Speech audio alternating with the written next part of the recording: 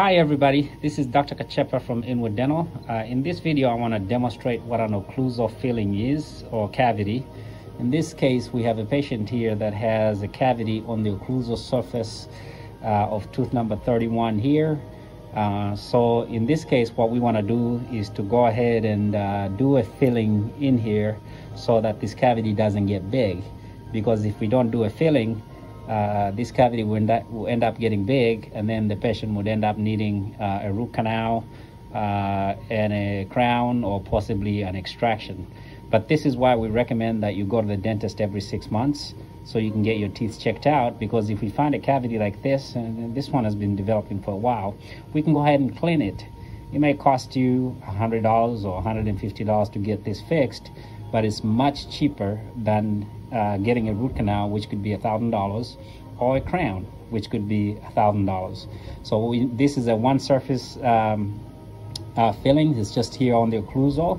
Now if it was on the buccal here as well, it would be an occlusal buccal. It would be an OB, so it would be two surfaces.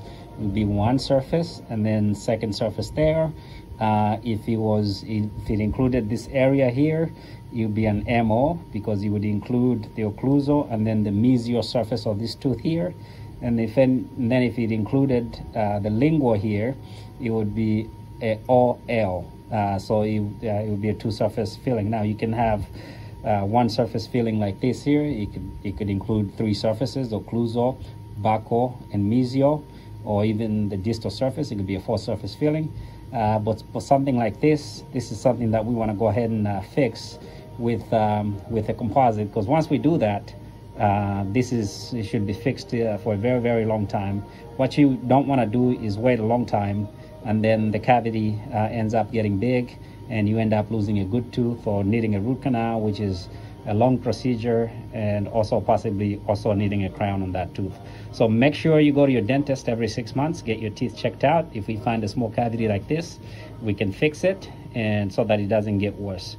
Again, make sure you go to the dentist every 6 months, and remember to always brush every day and floss every day, and then you should keep your teeth in good shape. Thank you very much, and we look forward to seeing you and your friends in our clinic. Okay, thanks, bye.